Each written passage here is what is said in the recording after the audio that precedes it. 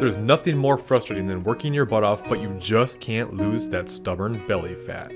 It might even feel like it's impossible, but I'm here to tell you it's not. So today I'm going to explain why you're stuck and show you what you need to do to finally get the body you want. Alright, you want answers, so let's not waste any time today and get right into it. But the first thing you need to understand if you want to lose stubborn body fat is you have to have a lot of patience. See, the longer you've dieted and the more weight you lose, the more difficult it's going to become to see further weight loss. This is because your metabolism adapts to whatever you do, and the more fat you lose, the more your body's going to fight you. This is basically the body's way of protecting itself against starvation. Progress will slow down over time, and if you get frustrated and backslide because of it, it's gonna make it much harder to continue to see progress. So consistency here is key. So you mentally need to create that expectation going in, because once you accept this, it'll make it easier to follow through instead of spending your time wishing it were different. What this means is you're going to have to get comfortable with being uncomfortable. You're going to be tired, you're going to be hungry, and it's going to feel like it's not worth the effort sometimes. So you need a strong mental game to make this final push, as it's not for the faint of heart. This is because your hormones will be out of whack from the dieting, you'll be burning less calories from everything you do, like from exercise, the thermic effect of food, and even your basal metabolic rate will slow. Basically, your body is doing everything it can to keep you from losing more. But just because you have to fight hard, doesn't mean always going harder is the answer. Don't get me wrong, you will have to make a hard push, but one of the most common mistakes people make is always going hard and never backing off. As counterintuitive as it may seem, one of the best strategies you can take is actually to back off for a while and take diet breaks where you reduce your cardio some, increase your calories some, and the reason for this is because of the hormonal and metabolic adaptations that occur from dieting. They just make it so much harder to keep seeing results. But when you take a week or two off from the dieting, it helps sort of reset these adaptations and put your body back in a better position to see fat loss again. Because if your body is fighting you and you just push harder, it's only going to fight back harder, so you have to give it a reason to let its guard down. So what you want to do here is increase your daily calorie intake by about 200 to 400 calories and maybe also reduce your cardio by about 30 to 50%. This will be enough to make these improvements in your metabolism, but not so much that you'll store a bunch of extra body fat. Because if you take the term diet break too literal and go on some sort of free-for-all, you will set yourself back and only make things harder, which is exactly why I'm not really a big fan of cheat meals, because for one, just the term cheat itself implies that you're doing something wrong, and two, especially at this stage, you can easily undo your entire deficit for the week and more with an uncontrolled blowout. But if you stay diligent, not only do most people not gain weight during the process, some even actually see a little bit of weight loss, and any small amount of weight gain that you get during this process isn't body fat, it's going to be more contributed to things like increased glycogen stores, which is basically stored energy in your muscles that are going to be depleted because of the dieting you've done. But with all that said, what if you don't know how many calories you're consuming? Well, that brings me to my next point, which is make sure you start tracking your intake. When a lot of people start losing weight, they'll start with a certain diet with a name and weight will move fine for a while. But no matter what you do, the only way you can possibly lose weight is to eat in a calorie deficit. The problem with relying on things like eating clean is, what are you going to do when things stop working? Remember, your metabolism is adaptive, so nothing you do will work forever. So by tracking your intake, this way you know how much you're eating and you can make adjustments to get things going again when fat loss stalls.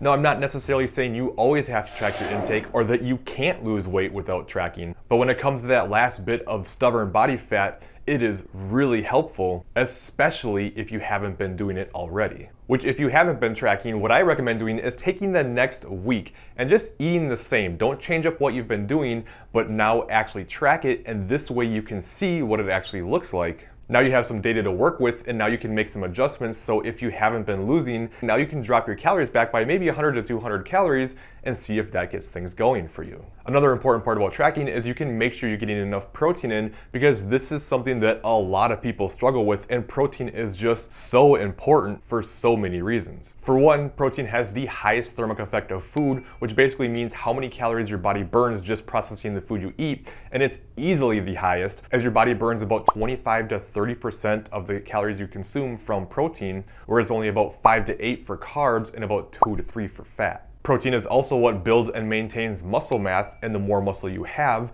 the faster your metabolism will be and the more calories you burn at rest. And 3, it's the most filling macronutrient, so especially as calories get lower, which they're naturally going to do when you're at the last stages of your dieting, it's going to help you feel full and make it easier to stick to those lower calories. So what I recommend is eating between about 0.8 to 1.2 grams per pound of body weight. And from there, if you want to do full macro tracking, I recommend taking about 20 to 30% of your calories from fat, and then taking the rest of your calories and giving them to carbs. But understand that the most important thing by far is total calories and then protein. Another thing you can do when tracking to help is take a double refeed approach, and this is where you go with back-to-back days of roughly maintenance calories, and I preferably like to do it around more carbs, usually somewhere around 50% more carbs than you were eating on your low days. What this does is similar to the diet breaks I talked about, where you improve your metabolism and put yourself in a better spot and keep seeing results long term. There was a study that just came out this year from USF that looked at equating total calories, but had one group eat the same each day and another eat lower calories 5 days per week and then 2 days at maintenance. And what they found was they saw roughly the same amount of fat loss, but the group that did the double refeed approach retained more lean body mass and had less negative adaptations to their metabolism and hormones. And then wrapping up the nutrition side of things, one of the things that I really recommend that can help a lot is planning ahead as much as possible. It really helps set you up for success when you know what you're going to do ahead of time, as it's one less thing to worry about, especially during busy days. So this is where meal prep on weekends can really help, or even just setting up your tracker the day ahead of time and plan what you're going to eat, and that way it's already set and you don't have to think about it, and you're less likely to fall into effort mode if your day gets a little crazy. That covers most of what you need to know about nutrition, but what about exercise? Especially when you're talking about losing stubborn fat, you're probably thinking you really need to bring it.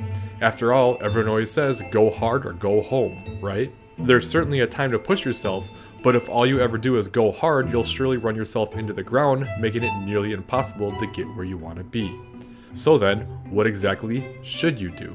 First of all, if you're not strength training, you're missing out on one of the most powerful fat loss tools there is, because while sure, cardio typically will burn more calories during the exercise itself, strength training is going to burn more in the long run. This is because, for one, again, having more muscle means you burn more calories at rest, and 2, you get something called EPOC, which stands for excess post-exercise oxygen consumption, which basically means that your body continues to burn more calories as it recovers from that training, and this can even happen for up to a couple of days after your exercise. But with most forms of cardio, as soon as your heart rate returns back to normal, you stop burning extra calories. So typically a mixture of strength training and cardio is going to give the best results, but it's the type of cardio where I think a lot of people get things twisted. A lot of people think they need to absolutely crush themselves with high intensity cardio sessions to burn the most calories. And while it's true, especially for the amount of time that you do the exercise, things like HIIT cardio are going to burn more calories per minute. It's also very hard to recover from, so if you add that on top of strength training,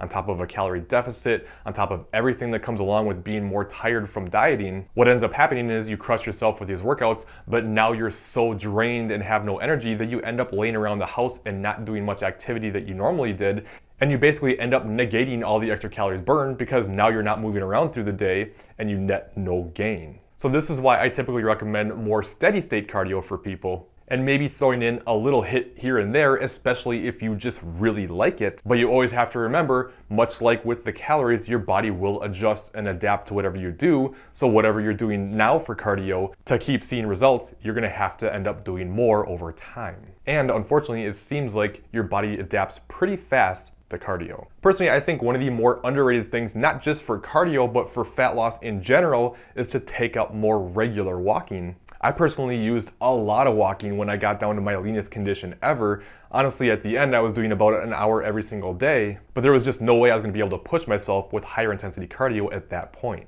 And the reason walking works so well is because it's an easy way to get more calorie burn. It's easy to recover from, it's not gonna drain you so much, and your body preferentially burns fat at that type of intensity, so it just has a lot of benefits. But of course, with everything, there's always trade-off, and the trade-off here is doing walking is gonna take more time. So if you have a shortage of time, then you have to consider what's gonna be more important to you or what's more realistic. But if you can do it, picking up your walking can really help a lot.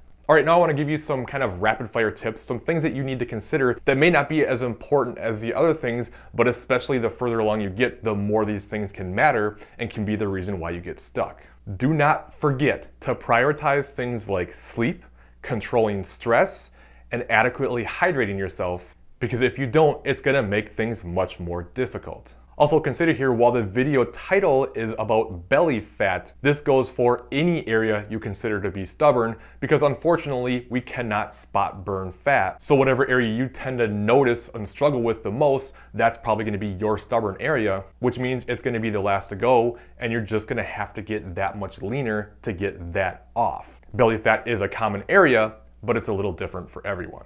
And don't forget, when you're done dieting, unless you want to keep eating these super low calories forever, you want to make sure you do something called reverse dieting, where you slowly increase your calories so you can get your calories back up to a better spot without gaining a bunch of weight back. Because if you go back to what you were doing before, I promise you're going to gain that weight back fast. Now, to make sure you know how to adjust calories and get that body you want, make sure you check out this top video and I will tell you how to go through this process. Otherwise, I think you'll like this bottom video instead. If you have any questions, please leave them in the comments, and I'll see you at one of those other videos.